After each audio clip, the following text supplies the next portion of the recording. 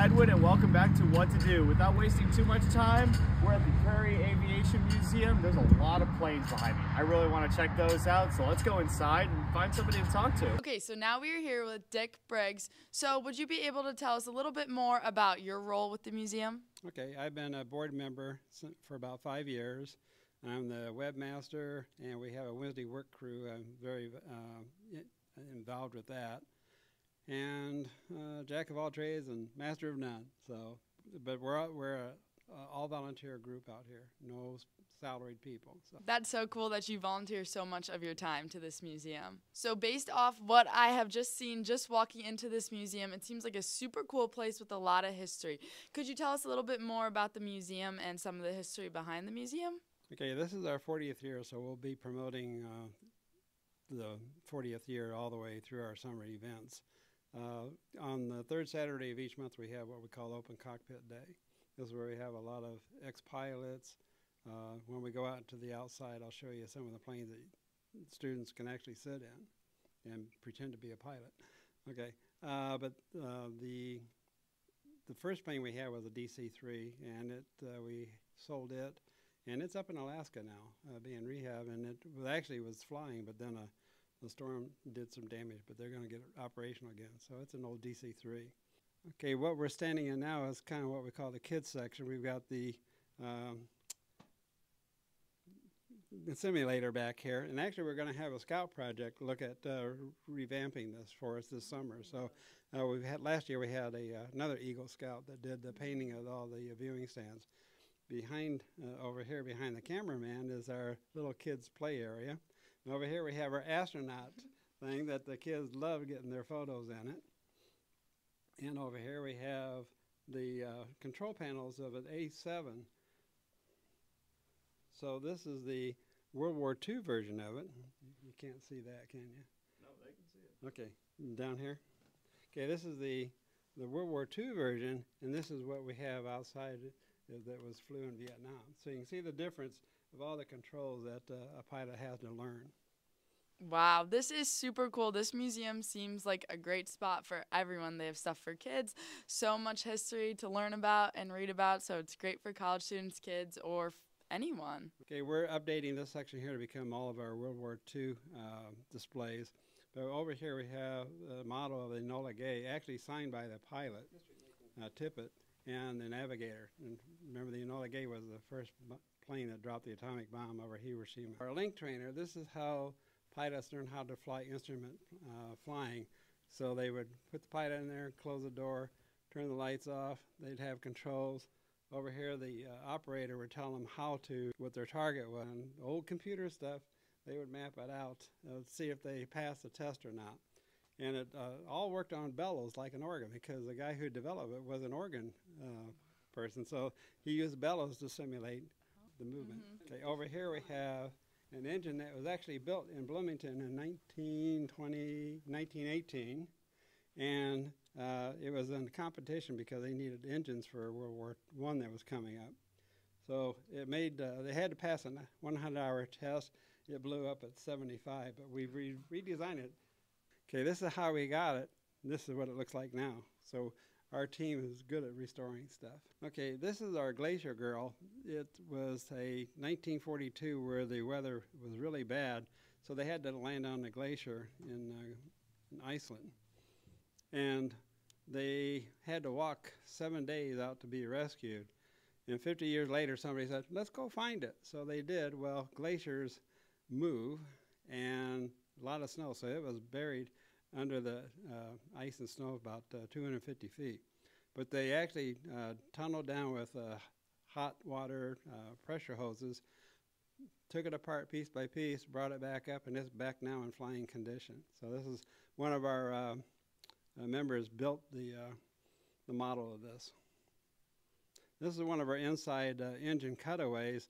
Our engineers from Caterpillar just love looking at this thing, figuring that this was all done by hand drawing and slide rule and stuff like that. Now they have CAD systems, but it's very complex. It's a Wright R3350 duplex Cyclone, and there's 6 of them on what they have on the B-36D Peacemakers. So 6 of these monsters were on that flew that plane.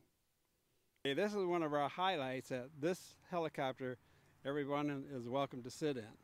So it's part of an open cockpit day, and then even on the weekends we have the Huey open. Being a Marine, I did not fly in the Huey. I flew in the CH-34 off the USS Okinawa, and the CH-46 is kind of like the CH-47 Chinook, and then also I got one right on the Jolly Green Giant, the CH-53. But here, the Huey, the UH stands for utility helicopter. As you can see, he's sitting in here. So troop transport, they have seats, but most of the time they took the seats out, and about 8 to 10 soldiers would sit in there. The helicopter would hit the LZ, they'd jump out, and the helicopter would take off. We have 2 pilots actually work with us on our open cockpit day. They both served in Vietnam. They also use it for medevacs and carrying supplies. That's why it's a utility helicopter. It can do many things. If you go out to our website, prairieaviationmuseum.org, you'll find that we have 3 planes that were in the actual first Top Gun movie. Really? The first one here is our T-38. The T stands for training. If you paint that black with a red star on the tail, that was a Russian MiG-28 in the first Top Gun movie. Remember when the Maverick flew upside down and gave him the bird? Mm-hmm. This was the black bird. Okay, this is our Marine Corps Air Sea Cobra, and it was a gunship where the Huey was a troop transport. This was an actual gunship. The gunner would sit in the front, the pilot would sit in the back in a ray seat. The gunner, he had a special helmet. Every time he was turning his head, the Gatling gun would rotate. So if he turned left, his head left, so would the Gatling gun, up and down, left and right. So unique weaponry. This is the F-4 Phantom. This was a real workhorse in Vietnam. It was twice the speed of sound. They started out not having a Gatling gun on it because they thought every air battles would be done with rockets. Well, in Vietnam, the shot down ratio was 2 MiGs, 4 Phantoms. So they started Top Gun. So we have 3 planes out here, but this is a 4th one that was not in the movie. But let's go up here to the viewing stand. I'll give you some history on the names. The pilot was Son McCune, called Muggs, and the Rio, which is the radar intercept officer, he sat in the back. He ran all the controls and the weapons and the radar. So anyway, these guys, they were in a dogfight, 7 MiGs and 2 Phantoms. Well, they were one of only 3 teams that shot down 2 MiGs in one day. So because of his piloting skills, and he actually, in Top Gun, they hit the air brake. And this in real, he actually did a somersault with this plane to get the MiG off of his tail. Months later, he was promoted as the first commander of Top Gun. So we have some history here. Now, Jack Inch, who is called Fingers, was an ISU graduate, and he grew up in Springfield. So we have some local history here. So ISU, Springfield, and they got the Navy Cross for their heroics that day. This is our A-7 Corsair. It's a Navy plane. It landed, it was a carrier base, so you can see in the back there, that's the tail hook. So when they land, they catch that wire, and that's how they stop. So they're going about 200 miles an hour, and they hit the hook, and they stop in about 30 yards. So 200 miles an hour down to 0 in about 30 yards. Okay, this is one of my favorite planes because its cousin kind of saved our company one day. And if you go out to our website, under my story, under my name, Dick Briggs, you'll see my story about this here. But anyway, we had a full day battle. We had 22 Marines killed that day in our company. And as we were setting up our night perimeter, I was supposed to go back to the command post, get the instructions for passwords and stuff like that. As I was walking out back towards the line, I saw this plane. Who could miss that ugly face? Well, the A-7 was after my time, but the cousin was the Crusader. Came in. All I have about a 5-second video movie in my mind. came down, dropped a ton of bombs on it, and it was real close. I thought it was so close it hit my squad, but they didn't. But we did not hear any gunfire the rest of the night. So that's one of the saving graces of air power in a war for the grunts. Okay, this is our Marine Corps A4 Skyhawk, and the name up here is Captain David Wilson. His nickname is Titan because he was a Illinois Wesleyan graduate. So another local history. Not ISU, but we're friends. So, but it's a single seater. So he had to do everything. He had to fly it, do all the weapons control, evasive flying for against weapons. So everything, he was a single fighter.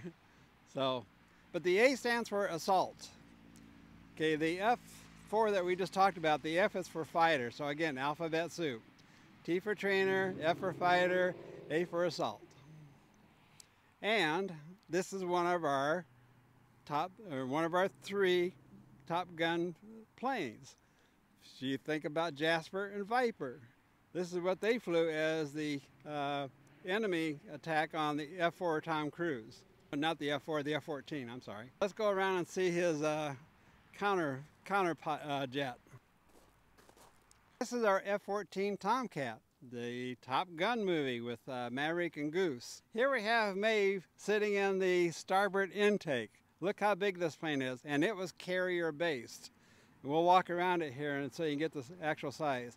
But during the open cockpit days, you can sit in where Maeve is sitting. Okay, this plane here, the F-14, actually flew into the Bloomington Airport and got demilitarized to be in our air park. It is the only static F-14 in the state of Illinois that you can go up and touch. So come on out and see. This is the favorite of all the planes out here with the F-14 Tomcat. The tail section of the F-14, just to kind of give you an idea how big this baby is. Let's go look at the rear engines. In the tank over here, we have one of the first versions of the engine that actually fit into the F-14. But look at the wide span of where the engines are. And in the movie, remember the flare out, look at the tension and the torque that would happen when one engine would go out, the other one's going full speed. And you heard Goose say, "You gonna do what?" And Cruise said, "I'm gonna hit the air brake." The red thing up here is the air brake. That's where he would able to go straight up and then back down and then catch the enemy plane. Okay, here we are at our F-100, and it's got the painting scheme of the Thunderbirds, which is the Air Force display team. Now, if you notice all the silver paint there, it was peeling here a couple of years ago. I gave them Air Force razor blades, or bayonets. It was a single edge razor blade. We scraped the whole plane. It took us like 2 months. The painter did it and repainted it in 3 hours. So we did a lot of prep work on it. Two things of history on this. The F-100 is the first plane that actually flew to break the sound barrier flat. Most pilots would dive and break the sound barrier. That was cheating. This one here, and we saw the engine when we came out of the museum. So this engine came from that one. The other history is that this came from Rantoul over at the Chanute Air Force Base, which is just north of Champaign. They drove it here on a flatbed truck at 20 miles an hour. They would go any faster, it would start wanting to lift and take off flying. So a little bit of history. So it took them like 4 hours on the interstate to get it here. Big traffic jam, but we got it here. Okay, most of the planes that we just looked at during open cockpit day, we cannot open the cockpit on those because we are under loan obligations to the Air Force and Navy museums. But we do have a few out here that we can open the cockpit and you can sit in. This is our T-33. Again, we got this one from University of Illinois, who got it from Chanute. And last summer, we just put the fuel drop tanks on it. But let's go ahead and go on up. Again, this sat tarnished for many years, and over the last couple of years, we hand polished it to get the real shiny look. But this one here, we open the cockpit, and you can actually sit in it. So this is one of our true open cockpit where you can sit in. Kids love it, and so do adults. They're still kids. This is our Cessna 310. Ask your parents or probably your grandparents that they remember the Sky King movie back in the early or late 50s, Sky King and his daughter Penny. So this is a big TV show. I watched it when I was a kid. I'm 77, so I was back to that age. But it was one of the favorite Saturday movies for kids. And it's a 4-seater. You can actually get inside it, pretend you're flying. And so again, this is open on our open cockpit days, every third Saturday of the month, May through September. Why would they have a mirror on a plane? So the pilot can make sure their hair is all nice and in place? No. If you take a look back here, okay, this is what they call an underwing. So the pilot could not see if his hydraulics was up or down, so whether the wheels are up or down. So they would look out the window, check the mirror to see if their wheels are up or down. It's a little safety factor. The plane we have on display today, we still have 3 more in the hangar that are being prepped during the winter time, is our Aero Commander 680. Okay, little history on this one. Eisenhower.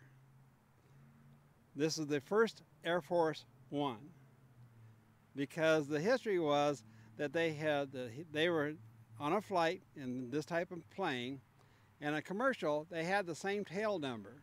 So the control tower gave instructions and there was confusion. Air Force said after that, no more numbers. It's whenever the president is on a plane, it's always called Air Force One. So it started with this type of model. Dwight D. Eisenhower actually flew these planes. He was a pilot also. Wow, what a tour that was. Make sure you come check out this museum starting in April. It's only $5 to students and you get so much history and so much fun, and you can make a whole day out of it. Thank you so much for tuning in to What to Do.